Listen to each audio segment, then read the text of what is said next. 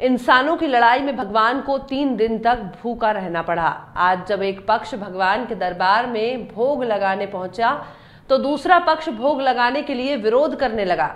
दोनों पक्षों में काफी देर तक विवाद चलता रहा, जिसके बाद जब मामला मीडिया के संज्ञान में आया तो मंदिर कमेटी ने जांच की बात कही है। दरअसल मामला ग्वालियर के प्राचीन सनातन धर्म मंदिर का है, जहां मंदिर कमेटी और पुरानी मंदिर कमेटी के बीच विवाद चल रहा था, जिसके चलते 3 दिन से चक्रधर बंसी वारे श्री कृष्ण को भूख नहीं लगी, जिसके बाद पुरानी कमेटी आज तक भगवान चक्रधर को जब आज भोग लगाने पहुंची तो नई कमेटी ने हंगामा कर दिया और पुरानी कमेटी को भोग लगाने से मना कर दिया।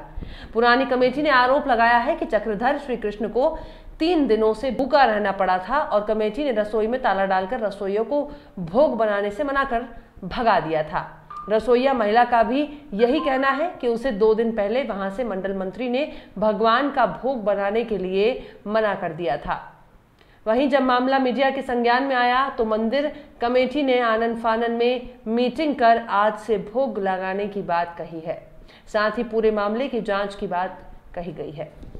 हमारा ये कहना है कि परसों 11 जो थी तो परसों 11 को सवेरे ही भोग लगा, वही चावल का दाल रोटी का। परसों शाम से भगवान जी को भोग नहीं लगा है और हम लोगों को आज स्वदेश अखबार के द्वारा वो पूरा सब आया है कि क्यों नहीं लगा, क्या नहीं लगा। तो आत्माओं को बड़ा कष्ट हुआ तो हम लोग अपने घर से बनवा के लाएँ, भगवान का भोग लगाना चाह रहे हैं। यहाँ के कमेटी वाले ताला आला नहीं खोले, पंडित जी बता नहीं रहे सही।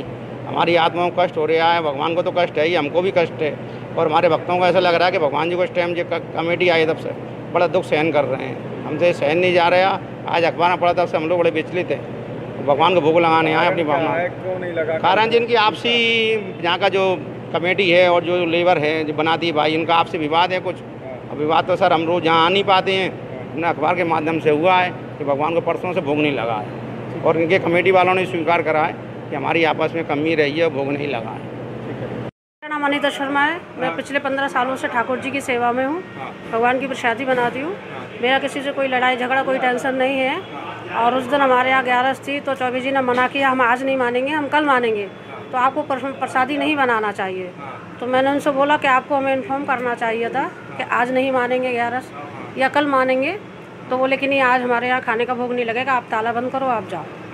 तो मैं चली गई। इसके बाद में सामग्री के चौके में बनती है या नहीं, ये किचन हमारे यहाँ किचन है पास में, ऑफिस के बगल से। ऑफिस में रखा हुआ है सारा सामान, मसाले वगैरह। ये चीज़ की जानकारी मुझे नहीं, मुझे वो लोग दे देते हैं। क्या चल रहा है, क्या विवाद? हमारा कोई विवाद नहीं, हमारा किसी से कोई लेना देना नहीं। उन्होंने ऐसा बोला भोग नहीं लगा भगवान का। तो एक बात बताइए, आप हमें ऐसा बोलेंगे हमने ताला लगा दिया, हमें नहीं बनवाना, तो फिर कौन आएगा? फिर कौन आएगा? किसने ताला लगा दिया? चौबे जी मंत्री है ना, धर्म मंत्री। जो भी हुआ हम तो चले गए थे, उनने ताला लगा दिया। हाँ, जो भी हुआ मैं तो फिर चली गई थी। मैंने कहा ठीक है, नहीं होना है तो मेरा कोई लेना देना नहीं। आपसे किसने मना किया था? चौबे जी बोल रहे थे, पंडित जी को बुला लो, पूछ लो उनसे, पंडित जी खुद बोलेंगे।